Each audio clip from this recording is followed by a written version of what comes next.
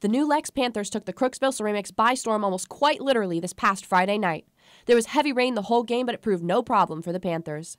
The Ceramics had the first possession, followed by a good running offense, but they were quickly stripped of it with a New Lex interception. This newfound possession allowed the Panthers to run the clock and the field to result in the first touchdown of the game. The Ceramics got the ball back and were able to achieve some yards, but failed to match the score. The second quarter began with a 15-yard rush by number 20 for the Panthers, Hunter Rose, who positioned his team at 1-and-goal. This allowed for his teammate running back Caleb Jones to rush the ball in for the second tutty of the night, but the 12-0 lead wasn't enough for New Lexington, and they decided to try for the second two-point conversion of the night, which was successfully run in by number 20 Hunter Rose. With 11 minutes and 2 seconds left in the second quarter, the score was 14-0 Panthers.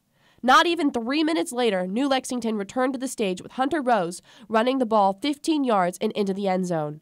At the half, the Panthers are up 20-0, having scored all of the points in the first half. Early into the third quarter, there was a lightning delay, but as soon as this was over, New Lexington shut the game down with 2 more touchdowns. The final score was 34-0, Panthers getting their third win of the season. Next week, New Lexington will play the Sheridan Generals at home, and the Crooksville Ceramics will play the Morgan Raiders away. Reporting for Gridiron Glory, I'm Haley Hollinger.